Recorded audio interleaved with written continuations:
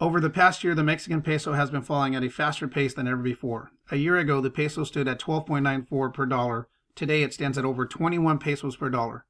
Now, why is this important? Because a stable Mexico politically and economically obviously benefits the United States. Many experts believe that the main reason for the peso fall is the global rise of the US dollar. As you can see from this diagram, Mexico's annual GDP growth has been steadily increasing over the past several years. Since the 2009 economic downturn, Mexico has managed to reach just shy of 3% annual GDP growth versus just about 1% for the rest of Latin America. Dr. Tony Payan, director of the Mexican Center of Baker Institute, notes that the currencies rise and fall on supply and demand. Let's take a look at Latin America's emerging markets and where Mexico stacks up.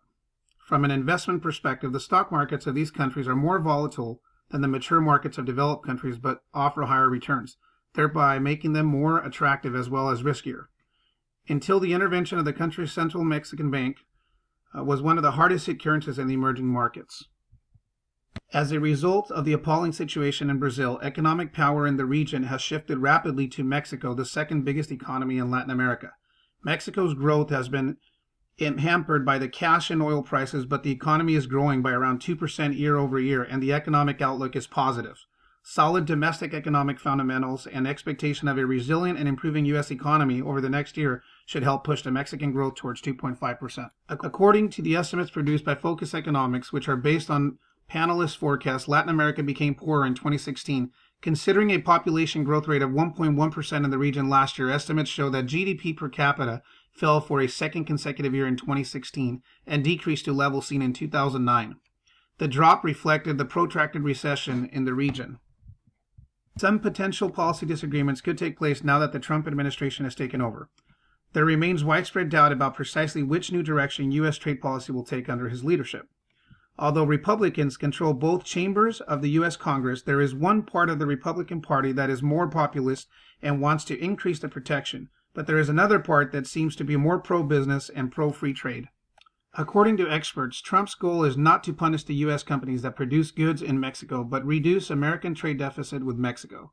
The U.S. market accounts for 80% of Mexican imports, which gives the United States lots of leverage to lean on its southern neighbor to buy more American-made products. If the U.S. is an 80% customer of Mexico, would Trump want to completely do away with NAFTA? No, he's going to negotiate, many believe. There will likely be trade wars with Mexico, but rather trade negotiations.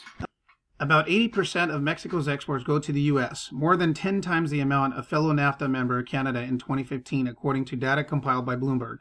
Experts believe that the decline in the value of the peso as relative to the U.S. dollar will cause some Mexican companies importing U.S. products to seek out cheaper alternatives. According to the U.S. Consensus Bureau, U.S. exports of goods to Mexico totaled $236 billion in 2015.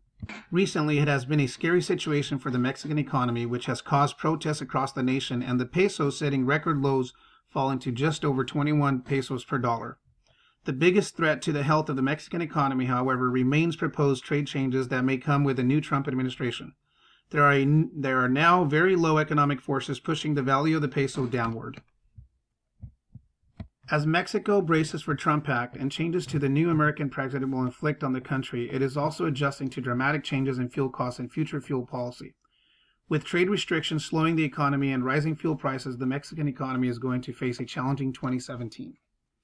Unless both the Republican and Democratic parties get together, many of Trump's proposed changes may be catastrophic. So how will America's new president affect global economy? Well, it's not just the abolishing or the renegotiation of the North American Free Trade Agreement with Mexico, but also the main short-term risk to Europe, which seems to be more political rather than economic. And let's not forget the Chinese Trans-Pacific Partnership Agreement. So Donald Trump's victory in the U.S. presidential elections will have implications for the whole global economy. As we discussed, China is one of the most affected by this new Trump administration. China and most of Asia are facing threats of the elimination of the Trans-Pacific Partnership. Also, Trump has referred to China as a currency manipulator and is considering imposing a 45% tariff on all Chinese imports into the United States of America. Mexico and China are not the only countries with possible economic implications by the Trump administration. Some of the implications to Europe include the political implications. The Eurozone is extremely reliant on exports. There may be more restrictive U.S. trade regime, and the timing for the Trump administration may be devastating to the European nations. There are elections next year in Germany, France, and the Netherlands, where parties to the right will be looking to serve the populist tide that carried Trump to his win. There will be nervousness in the Baltic states of Latvia, Lithuania, and Estonia about the possibility that Russia will be emboldened by the Trump apparent isolationism. So will Mexico's devaluation of the peso recover? Will North American Free Trade Agreement survive the Trump administration? Will the Trans-Pacific Partnership survive as well? We are all looking forward to these questions that everyone continues to ask themselves and hopes that we continue to promote free trade across the globe.